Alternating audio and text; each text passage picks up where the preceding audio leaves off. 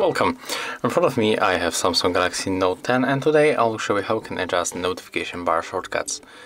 So the first, just simply open your notification bar, then slide on the right and you have to tap on this plus. Right now if you want to change position of any icon, you have to click, hold and then drag this icon, for example for another screen, right here. If you want to add additional icons from that list, for example Dolby Atmos, click, hold and then put it here. So as you can see, it's very simple.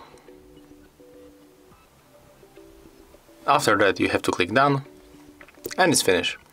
If you find this video helpful, remember to leave a like, comment and subscribe to our channel.